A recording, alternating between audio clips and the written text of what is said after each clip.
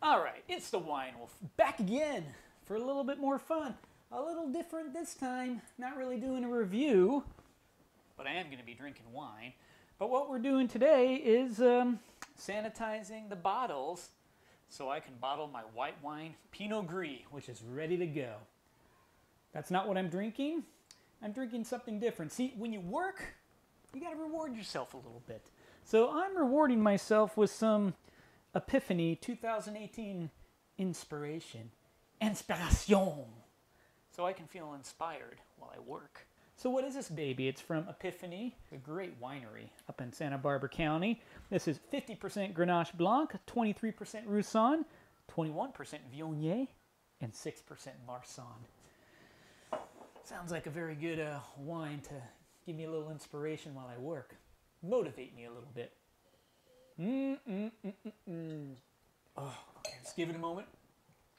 All right, I'm ready to work. These are cleaned, scrubbed, and making sure that there's no residue or anything there. But we still got to sanitize it, because when I put my wine in here, I want to make sure there's no bacteria, no yeast, no nothing that's going to ruin it. So I have this potassium metabisulfite solution here that will kill all of that. It's the same sulfite that we put in wine to kill any bugs you don't want in there.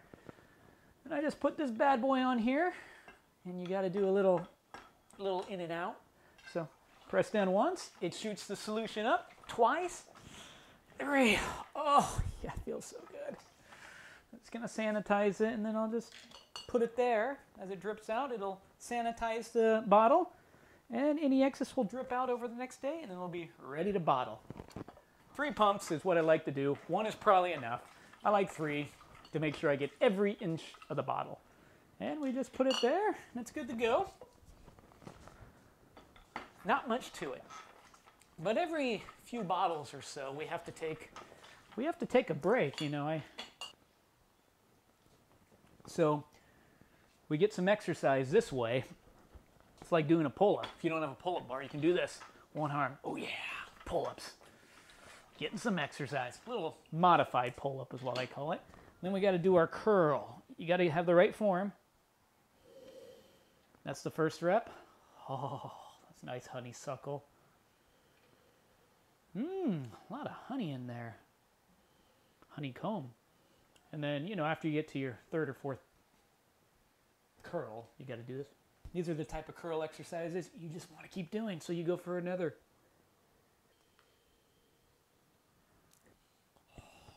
I'm inspired. Back to work. This is what I will be bottling tomorrow, my Pinot Gris. It's been sitting here about 56 degrees since I last filtered it about a week ago, just settling, preparing the bottle. Look how clear that is. It's like you can see the other side. And it is smelling and tasting fantastic. This is going to be a really good wine, and we will bottle it tomorrow. All right, so we're on to bottling the Pinot Gris. We got our auto siphon set up, and the wine's ready to go. It's going to come through the siphon and go into the bottle. And I take it from the bottle, put it in the corker, put the cork in. Good to go. Let's get our cork ready. So, now, get a nice close-up of it, filling up quite nicely, following the auto siphon. Oh, look how nice and clear that is. Just going to kind of just follow it along. Alrighty, it's hit the appropriate level. We get it to stop flowing, move it to this guy, change its place, let that one start, put it to the corker, and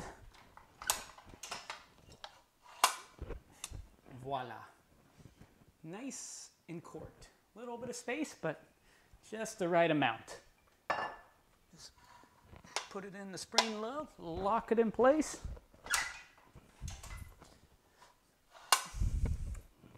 Voila. Good to go. As the next bottle's going, just get a little assembly line here. I got my corks pre-sanitized, ready to go. Okay, the finished product. Everything's bottled. There's always a little bit left over. You can see a very beautiful light golden color to it. Smells like apple pineapple. Very fresh. Ooh, a little bit of rose petals there. Definitely pineapple apples on the palate. A nice zing in the background. Like, oh, it's good.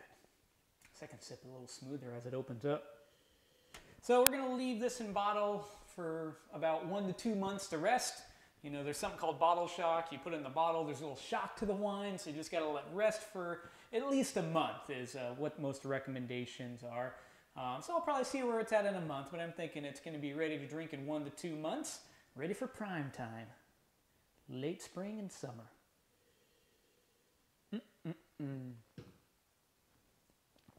Cheers.